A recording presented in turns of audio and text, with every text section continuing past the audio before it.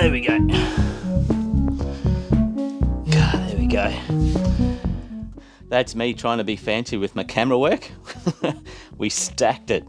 We had a nice big fall there, but you can see that piece of flooring is fitting beautifully inside in that corner there. The thing is, the block wall isn't square. It's out by, I think I had to take about 15 mil off that sheet, and but that's all right. I got this brick wall done for nothing. My mates did it for free. How cool is that? So that's fitting in there beautifully now. So the plan is now I'm going to notch this out so I can actually push this bit of flooring to meet that bit of black form ply. And as far as that black form ply is concerned, that is basically, I did this yesterday. I didn't record it, but I'll quickly show you what I did. You can see down the bottom there, that's just framing pine that I've dynabolted to the concrete slab. That concrete slab being the slab that is in the shop here, this, corset shop of mine. But yeah, so that's dynabolted, and to that I actually screwed that bit of black form ply, and that is basically to hide the slab as well as to hide the dry dirt that is underneath it. And I'm quite happy using that form ply. I mean, that dirt, it's basically, it never gets wet, it's just dry. So that's a cool thing. And form ply, this will last forever. I was going to put some villa board or something between it, or even just use villa board, but this will be fine. I've got heaps of this stuff. So the plan is to carpet along the floor here to that black bit of form ply, take it up the top of this form ply here, and then this will be covered here, and so the carpet will come up and basically to the wall. So awesome. So that's done. That took me a whole day to put that on, believe it or not. But I'm glad I've done that now. So now all I need to do, like I said, is notch out this bit of flooring so I can push this up to meet that. And that'll be apple pie. So the only dilemma I have is, now that I've kind of built this, it is 420 mil high, this riser. I catered for 400. I wanted it to be 400, but the reason I made it 420, I think I added an extra 20 mil or something like that. Obviously 20 mil, because I basically, all I wanted to do when I was cutting, chipping back this block wall, you can see the top there, there's half a brick. Well, there was half a brick along that retaining wall as well. And that's all I wanted to knock off. I didn't want to go down into the next brick and just knock off 20 mil. So that's the reason I just kept it so it's 20 mil higher. And yeah, so we'll see what that's like. I'm pretty sure that'll be fine, but I'm just going to hopefully get this first layer done today. I don't think I'll cut the curve today. I will in this video though. But I'll basically put the first layer of flooring on, and we'll probably just sit another layer on top. We'll also put some carpet and carpet underlay as well. Stick a couple of chairs on, and I'll just make sure that I'm happy with that. But if I'm not happy with it, if I want to go back to the 400, I can always just use one layer of flooring. I'm having 2 layers of flooring, like most people use with their home cinema riser. Well, a lot of the professionals and so forth, the people that have been doing it, use 2. It probably is a bit better, so that's why I'm going that way. But if it turns out I don't like 420 mil high, I'll just take one off and just use one. But it's looking good. I'm really happy with my progress. So today I'm just going to do mostly time-lapse stuff and get this thing on here and see how it looks at the end of the day.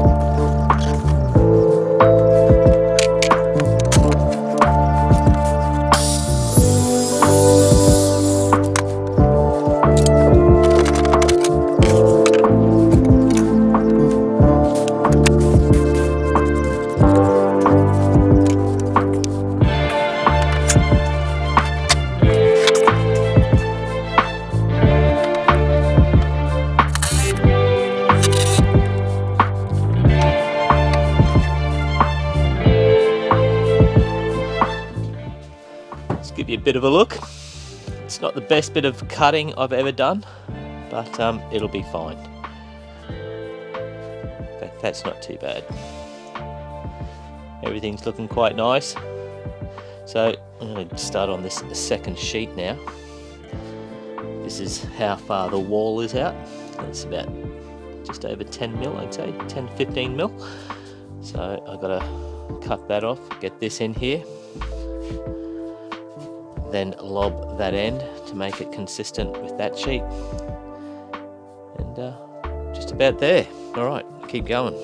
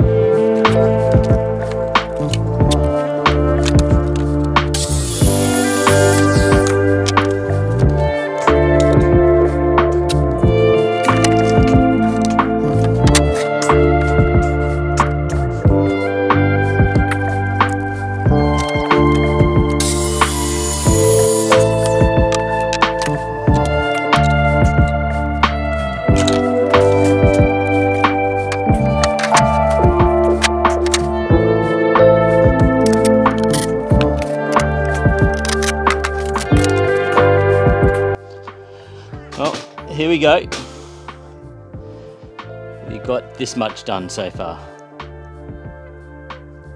It's only on temporarily, but yeah, so that's all I think that's all I'm going to do for the moment. I think I'm just going to go and grab some of those offcuts that I've been getting at the dump, stick them on top, and Yeah, maybe throw a couple of seats on top of that, maybe a bit of carpet, we'll see. But I'm happy with my progress. Yeah, I'm very happy with how this is looking though, at the back here. It's looking really good. The slightest little gap down there. But that's alright, it's going to be covered with carpet strip and carpet. So yeah, pretty happy with how things are panning out. Looks really good. Alright, let's keep going.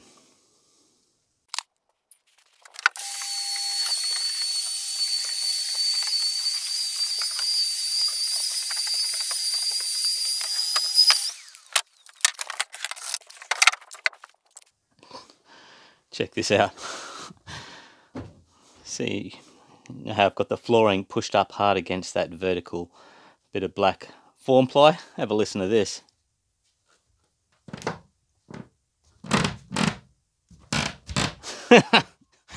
Awesome. How cool is that? Great. Another thing I have to fix.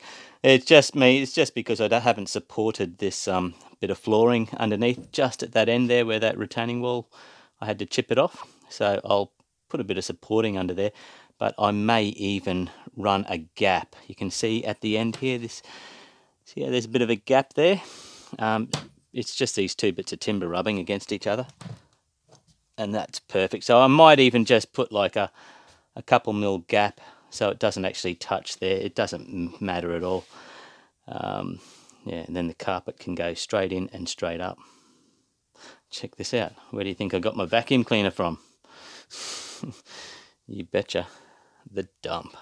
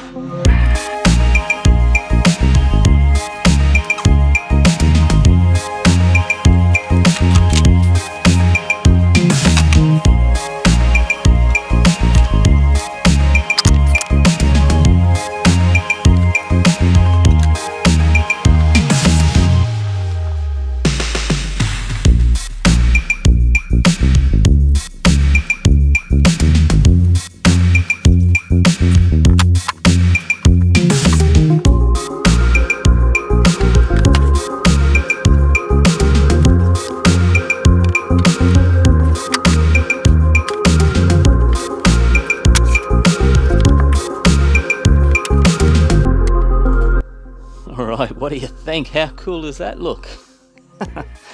Alright, well at least I've got two layers where the seats are, and that's all that matters, because basically I want to put some carpet on there now as well as the seats. I want to put everything back to the way it's supposed to be. The front row has to go back, and at least tonight I can watch a movie and just make sure that I don't feel like I'm a little bit high. If I feel like I'm a little bit high sitting in this riser, I'll just pull out that second layer of flooring, and I'll just go with one layer of flooring. And yeah, like I mentioned before, I'm only doing this because my riser is now 420 mil high, and it was supposed to be 400. And I know 20 mil doesn't seem like a lot, but for us home theatre builders, 20 mil can mean a hell of a lot. So I'm just going to kind of go with that. I'm going to fix this room up now, and like I said, stick some chairs up there and see how we go tonight.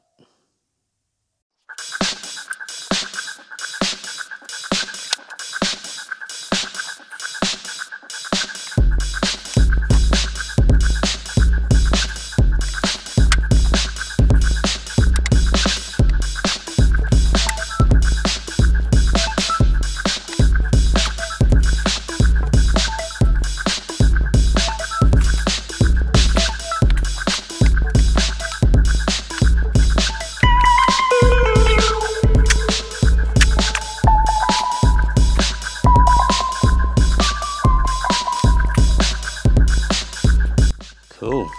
At least now I get to see what my chairs will look like with red carpet. Because seriously, I really like the look of red carpet in home cinemas. I just think it looks so good. I'm really happy that I keep a lot of these offcuts. These all come out of my mum and, well, this red came out of mum and dad's house.